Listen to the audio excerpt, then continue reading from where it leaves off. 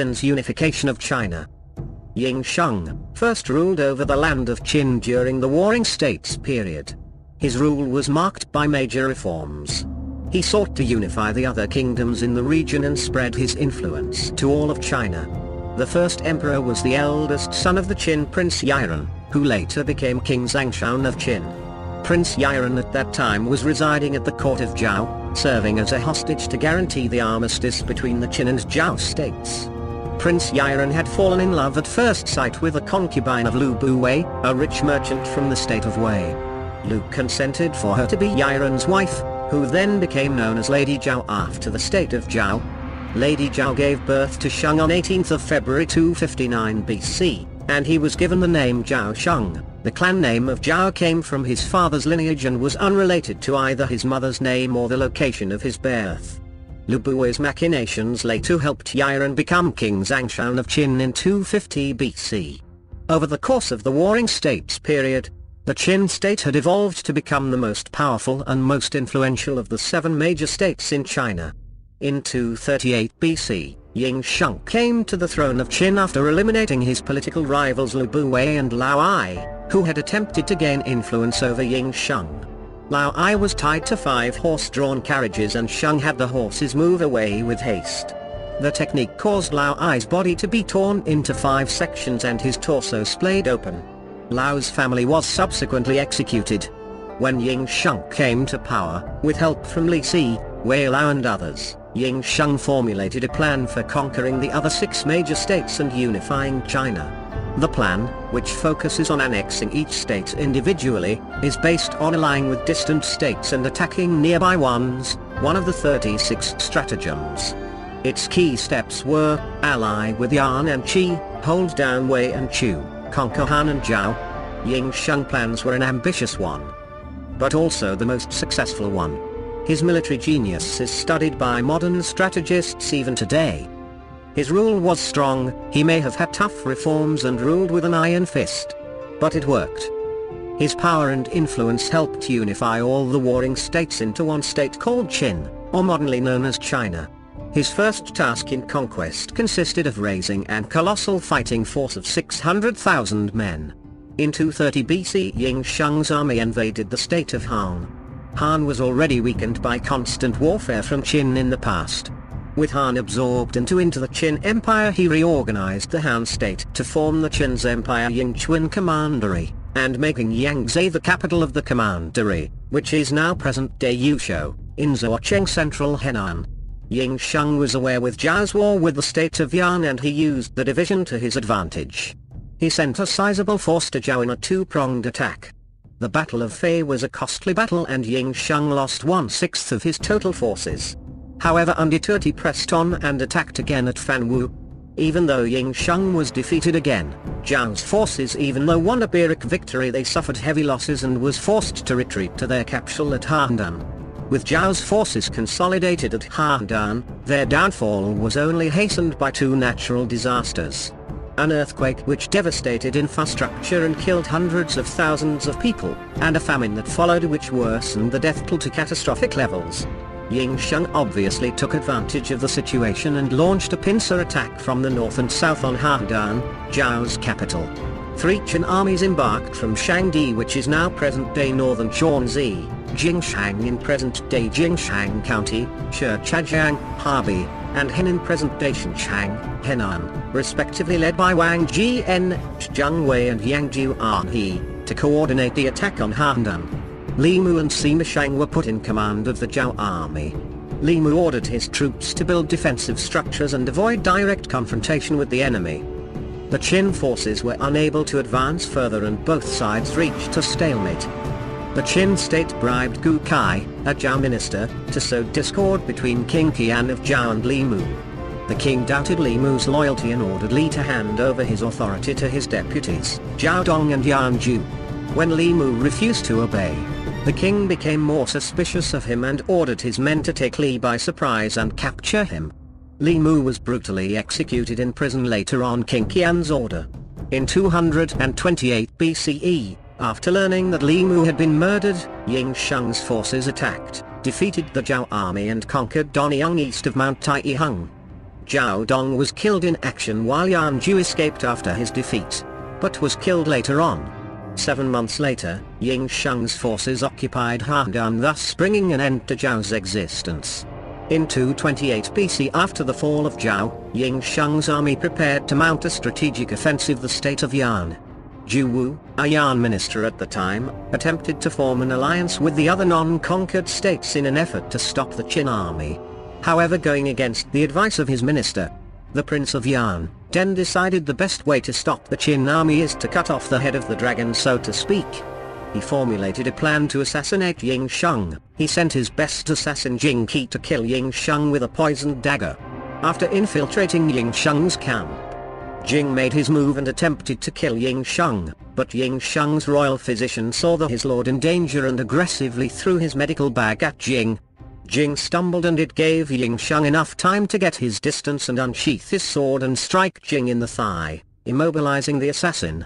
Jing made one last-ditch attempt as an act of defiance, threw his dagger at the king, but it narrowly missed him, and Ying Zheng took his sword and mercilessly stabbed Jing 8 more times. Then the king's royal guard stepped in and finished Jing off by repeated brutal stabs until Jing breathed his last. Gao Zhonli was a close friend of Jing, who wanted to avenge his death. As a famous lute player, one day he was summoned by King Sheng to play the instrument. Someone in the palace who had known him in the past exclaimed, "This is Gao Zhonli, ally of Yan and close friend of King." Distraught and torn on what to do next, King Sheng's advisors pleaded with him to kill the musician. But unable to bring himself to kill such a skilled musician, the king ordered his eyes be plucked out by hot iron picks so he couldn't see the king. But the king allowed Gao Zhonli to play in his presence. He praised the playing and even allowed Gao Zhonli to get closer. As part of the plot, the lute was fastened with a heavy piece of lead, considered a poisonous metal, which injury would surely lead to a slow agonizing death. He raised the lute and attempted to strike at the king, but he missed, and his assassination attempt failed. Gao Zhonli was later executed. Ying Zheng was devastated and angry at the same time that twice with a short time that people tried to kill him. Worse yet, he lamented in executing his musician, for his music was soothing, but his lament only fueled his hatred for the state of Yan. Ying Zheng was furious. He thought the daring attempt by Yan to assassinate him was dishonorable at best. He gathered his men and launched a furious campaign of revenge against Yan. Using the assassination attempt as an excuse, the Qin army decisively defeated the Yan army, including Yan's reinforcements from Dai'an at the Battle of the Yi River, after which they conquered Ji, the capital of Yan, which is modern-day Beijing today. King Xi and his son retreated their forces to the Lodong Valley. However, Ying Zheng's forces caught up with King Xi and his son's forces near the Yan River, where the modern-day Han River is today. Ying Zheng's army had slaughtered the Yan army, and King Xi pleaded with Ying Zheng to spare his people if Xi would be allowed to execute his son. Ying Zheng agreed to the terms, and Xi executed his son by decapitation and presented Ying Zheng the prince's head as a gift of peace, and the king of Qin agreed not to attack Yan. The two states were at peace for 3 years. While at peace, Ying Zheng focused his attention on the conquests of Wei and Chu. In 225 BC, his 600,000 men force conquered 10 cities which situated on the northern border of Chu as a deterrent to Chu invasion, after which he then turned his forces to the city of Daling, which was naturally fortified by rivers and canals. Ying Zheng's military advisor Wang Ben came up with the idea of diverting the water from the Yellow River to flood the city of Daling, which would have been a shocking and magnificent engineering feat at the time. The diversion took 3 months while the main force still laid siege to Daling. When the water was diverted, a flood of water had drowned over 100,000 residents in Daling and left the city defenseless. Ying Zheng and Ben succeeded in their plan, and King Ji surrendered Wei to him. In 224 BC, Ying Zheng called for a meeting with his military council and devised a plan to invade Chu. With the massive force Ying Zheng had gathered in his campaign, the task would seem easy, or a little too easy according to one of his advisors, Li Xing. Li Xing proposed only utilizing 200,000 of his main invasion force to attack Chu. General Wang Jian, who advised Ying Zheng, implored him that 200,000 men was not enough to take Chu, and a debate between Jian and Xin continued until eventually Wang Jian retired to his quarters in disgust. The Qin armies scored initial victories as Li Xin's force conquered Pinna north of present-day Pinna County, while Mengwu captured Qinshu. After conquering Yan as well, Li Xin led his army west to rendezvous with Mengwu at Chengfu. The Chu army, led by Shang Yan, had been avoiding using its main force to resist the Qin invaders while waiting for an opportunity to launch a counterattack. During this time, Lord Qingping, a relative of Ying Zheng who descended from the Chu royal family, incited a rebellion in a city previously conquered by Li Xin. He also prepared for a surprise attack on Li Xin later. The Chu army led by Shang Yan secretly followed Li Xin at high speed for 3 days and 3 nights before launching a surprise attack. Lord Qingping's forces followed suit from behind and joined Shang Yan's army in attacking Li Xin. Most of Li Xin's forces were destroyed in the battle. Upon learning of Li Xin's defeat, Ying Zheng personally visited Wang Jian, who was in retirement, and apologized for not heeding Wang's advice earlier, and also invited Wang back to serve in the court. Per Wang Jian's request, Ying Zheng put him in command of 600,000 troops and assigned Mengwu to be Wang's deputy. Wang Jian was aware that the king would doubt his loyalty because he wielded too much military power, so he frequently sent messengers back to the king, requesting for rewards for his family so as to reduce the king's suspicions. In 224 BC, Wang Jian's army passed through the south of Chen and made camp at Pinna. The Chu forces, led by Shang Yan, used their full strength to launch an offensive on the Qin camp but failed. Wang Jian ordered his troops to defend their positions firmly and avoid advancing further into Chu territory. After failing to lure Qin army to a trap, Shang Yan ordered a retreat and Wang Jian seized the opportunity to launch a surprise counterattack.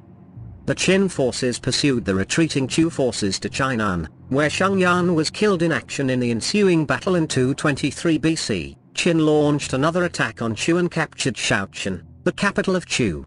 Fa Chu, the king of Chu, was captured and Chu was annexed by Qin. The following year, Wang Jian and Mengwu led the Qin army to attack the Wu Yue region, which was inhabited by the Bei Yue, and captured the descendants of the royal family of Yue.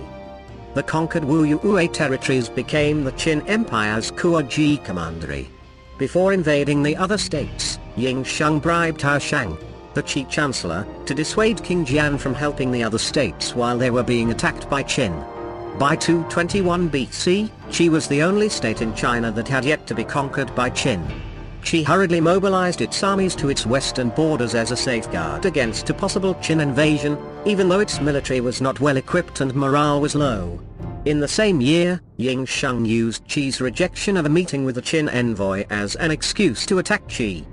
The Qin army, led by Li Xin, avoided direct confrontation with enemy forces stationed on Qi's western borders, and advanced into Qi's heartland via a southern detour from Yan. The Qin forces met with little resistance as they passed through Kai territory and eventually arrived at Linzi, the capital of Qi. King Jian was caught by surprise and, after being persuaded by Hao Shang, he surrendered to Qin without putting up a fight. The former territories of Qi were reorganized to form the Qin Empire's Qi and Lanya commanderies. In 221 BC, after the conquest of Qi, Ying Zheng proclaimed himself Qin Shi Huang, which literally meant the first emperor of Qin aka China, and established the Qin dynasty. The Qin Empire was divided into 36 prefectures, with Xianyang as its capital. Qin Shi Huang created a centralized state and empire that would become the bedrock of future Chinese dynasties. During his reign, his generals greatly expanded the size of the Chinese state. Campaigns south of Chu permanently added the Yu lands of Hunan and Guangdong to the Chinese cultural orbit. Campaigns in Central Asia conquered the Ordos Loop from the nomad Xiongnu, although eventually it would also lead to their confederation under Mudu Chaniu. Qin Shi Huang also worked with his minister Li Si to enact major economic and political reforms aimed at the standardization of the diverse practices of the earlier Chinese states. He is traditionally said to have banned and burned many books and executed scholars. His public works projects included the unification of diverse state walls into a single Great Wall of China and a massive new national road system, as well as the city-sized mausoleum guarded by the life-sized terracotta army. His policies of reform, however, did not sit well with most of his people. He had his political enemies killed.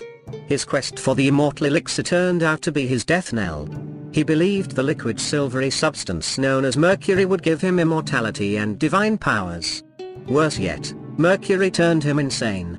He was becoming increasingly paranoid, forgetful, and would run to a lake with a bow and arrow and proclaim himself ruler of the world.